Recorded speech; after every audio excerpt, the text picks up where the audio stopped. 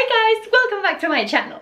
In the last video I showed you how to create this amazing long dress out of a curtain, but I actually had enough fabric to make a second dress, a necklace and a belt, and that's what we are going to do today. This video is the second part of the last video that I'm gonna link here somewhere in case you didn't watch it yet, because in this video we are going to go a bit faster because many of the things I explained already in the last video. So in case I'm too fast for you, I recommend you to watch the last video and then this one. And before we go on, so many of you texted me on Instagram, oh, I wish I knew how to sew, this is so cool, I wish I could do this. Guys, I have no clue how to sew. The only experience I have sewing is my videos. If you watch my first video when I did the denim skirt, that was my first time ever sewing something. So if I could do it, you can do it. For this video, the only thing you need is the rest of the curtain or a curtain and normal sewing supplies. That's it. So, are you ready? Let's get started. To start off, this is how I folded the fabric in the last video. I folded once in half and then again in half, and I tried to stretch it as much as possible. And then we took a rope with the length that we wanted for the dress and we used it to cut the fabric in a semicircle. This piece here is for the top, and this is what we will use to make the second dress. And that's this piece of fabric here that it's actually only the leftovers of the fabric that I used to make this gorgeous dress that you can see here. If you didn't watch the video, I will link it up here because there I explain everything in much more detail. Because in this video I'm going to explain everything really fast. And now we are going to do exactly the same but just with a shorter dress. So first of all, I'm going to take the skirt and the length that I want to use. I want this one to be short, so I'm just going to take the shortest spot in this fabric, and that is here. Mark that length and put something heavy here to keep the fabric in place. And now I'm just going to make a semicircle all around the fabric with this measure. To make it easier, you can also fold the fabric one more time, and the radius is going to be much smaller. Now we are going to cut this semicircle that we just drawn.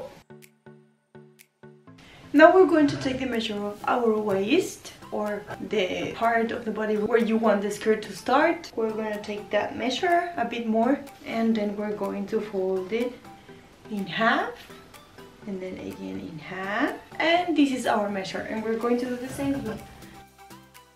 And again, I'm going to cut. Now we are going to open this, and we have two big pieces. I'm going to cut this here. This part is like a string, the same color of the dress. I like it, so I'm going to cut this really close to the edge, and I'm not gonna throw it because that's gonna be the choker. Now we will put the pieces here on the floor, and we will take the right side against the right side. So we're going to pin one side and the other side, and we are going to sew it with the machine. When we are done with that, we are going to take the bottom of the skirt, and this is the wrong side, and we're going to take the edge of the skirt, and we're going to fold it once, fold it twice, and pin it in place. Again, fold it once, fold it twice, and pin it. And we're going to be doing this all around the skirt. One trick that I have when I'm doing this step of folding one, folding twice all around the skirt is when you put the last pin, don't go on right next to it. Just leave some space and then go a bit farther and fold it once, fold it twice, and then when you pull the fabric, this one goes alone in place. Now for the other part of the skirt, and I mean this part here, I'm just going to take the edge of the fabric and sew a zigzag stitch. And I just literally burned the remaining threads that were around there because they were annoying and I didn't know what to do with them. And now we're going to make the top with this corner over here. So I'm going to take two pieces of the fabric, I'm going to cut this edge, and that will be the stripes. And now we're going to make a symmetrical triangle out of this. So I'm just going to fold the fabric in half, pin it so it doesn't move, and cut the shape that I want. And now, of course, we need to make the same with another piece of fabric. So I'm just going to put the fabric there and the cut piece on the top, and I'm going to cut again exactly the same piece. Now we're going to make the top over a black t-shirt. So I'm just going to take the pieces of fabric, place the right side against the right side, and I'm going to pin it in place where I want it to be. This is the wrong side of the fabric, and I'm just going to pinch the fabric like this, making a triangle shape, like when you're fitting a dress, and I'm just going to pin it there from up down, pin the extra fabric like this.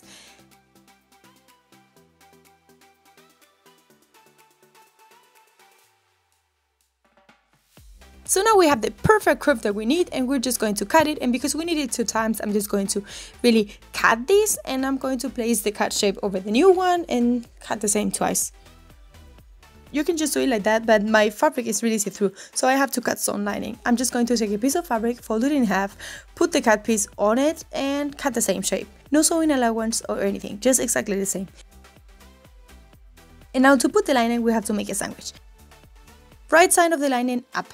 Right side of this piece up, the other piece the wrong side up, and the last piece of lining the wrong side up. Now we have to align all the layers really well, and we're just going to sew that curve with the sewing machine. Now we're going to open it and fold the edges. Just fold it once, fold it twice, pin it in place, and just go ahead all along the edge. Now we're going to sew this with a normal stitch, and when we're done we will do exactly the same in the other side.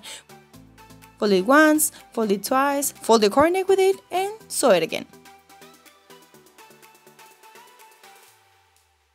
Of course, we have to do the same with the other boobie. And once both boobies are done, we are going to try it on. Again, like in the last video, we are going to put them where we want them to be and pin them. And the other one, I'm going to overlap and pin them here together. It looks so weird over this t-shirt, but it's gonna look fine afterwards. And now we just have to mark where we want the skirt to be. You don't see it here, but I'm gonna show you on the table. As you can see, it's really a weird line what we made here, so we're just going to mark it properly. I just made a line here, and that's where I want the skirt to start. Now we're going to measure that line. This is 46 centimeters. And now what we're going to do is take the skirt in half, of course, and we have to make that half of the skirt has the same measure that this. And because we actually sew 2 parts together, it's really easy to find half. We're just going to sew from this seam here to this seam here. So just take the seam, and we're going to take a needle. And what we're going to do is pass a needle here, just normal, up, down, all along the edge. And once we finish with that, all we have to do is pull the thread until we have that measure. Perfect! Now we can make a knot. You can distribute these ruffles as you like. I will leave it like this. Now we're going to take the right side of the top, the right side of the skirt, and we're going to put it upside down. And we are going to sew this together. This is the line that we just sew with the ruffles. And I'm just going to put this over the line that we marked before. It's here, my line. We're gonna pin this first. This part is a bit tricky, so I recommend you to sew this by hand first, and then we're gonna try it on.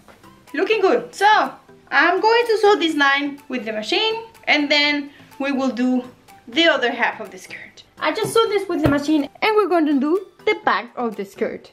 For that, I'm going to take a piece of elastic, really small, like this, and I'm going to sew it here in the edge. Pin this, and then I will sew this here with the machine. And now what I'm going to do is take the edge of the skirt, and I'm going to fold it once, fold it twice, and pin it there, leaving enough space to pass the elastic through it.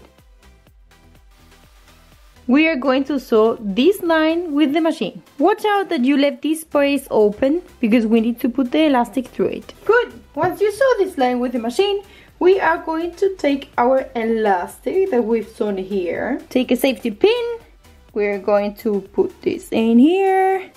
And now we're going to slide the elastic in there. That's going to be hard because this is a really small piece of elastic, and this is a really big piece of fabric, but we want a lot of ruffles here, so that's gonna give it the perfect effect. So just slide it in until you get out through the other side. There you go. Good job. Now we're going to pull the fabric. We're going to unpin the elastic and sew the other piece of the elastic here in the other seam. And now we can finish sewing this part here.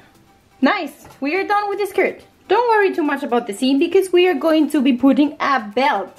And for the belt, we're going to use the top part of the skirt that we cut in the last video. Basically, what we're going to do is unsew the seam from here. And just go on, and I'm not going to do it all the way. I'm just going to leave some part in the middle because this is hard and tight and I like that. So I'm basically going to cut till here. Literally cut there. And now I'm going to make stripe with this part here. So I'm just basically going to take both edges of this string. I'm gonna pin it. And I'm going to start sewing the sides together. Sewing along the edge a zigzag stitch. Perfect, now cut the threads, and to make sure this is not going to break, I'm just going to burn the tip of the seam that we just made to prevent this from breaking. Perfect, now of course we have to do the same with the other side, and we need to do some ironing here. So we managed to put this seam in the middle and nobody's going to see. So now we just have the straps left. So when we cut the fabric, I found this really beautiful edge. So I'm going to be using this for my stripes. I'm just going to take this stripe, cut this as close to the edge as I can. And now to prevent this edge from breaking, we are just going to burn it. And just burn a bit all along the edge. Ta-da! And we have the perfect stripe. And because I want this dress to be as different as possible from the other one, I'm going to put these stripes to be tied at the back. It's also going to help to push your boobies a bit up, and it's gonna look sexier. Oh yeah, oh yeah. Okay, but first of all, let's do this part here. So this part looks of course a bit ugly, so we're just literally going to cut the excess of fabric that we have here. Much better. And to make it more official, I'm going to make a zigzag stitch here.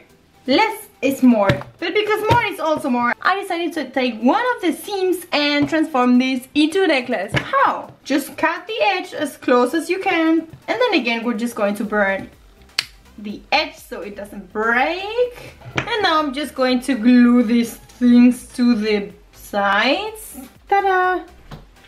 Oh my god, look at that necklace, so nice! And now the last thing we have to do is, of course, sew the stripes to the dress. So I'm just going to sew it by hand, and that's pretty much it. And of course we have to do the same with the other side. Ta-da! And we're done! Are you ready for the grand reveal?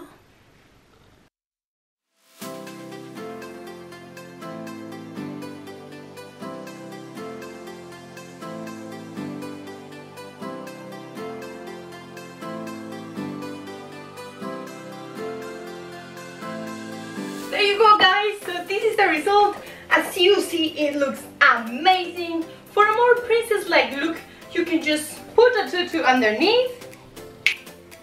Ooh la la, this is something else. Where's my crown? There you go! Oh my god, look at this. And that's how you turn a €3 curtain into a gorgeous dress volume 2.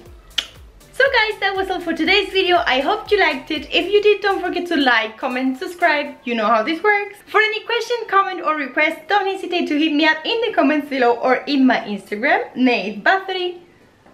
And if you tried this tutorial, don't forget that you can share your creations with me by tagging me in your post with the hashtag nailbattery. I love seeing your creations and also texting with you guys. And thank you very much for the support. I really love it. So, that was it. See you in the next video. Bye bye. For some reason I want to dye my hair in pink. Hey guys, welcome back to it. Hello Rapunzel. And that's how...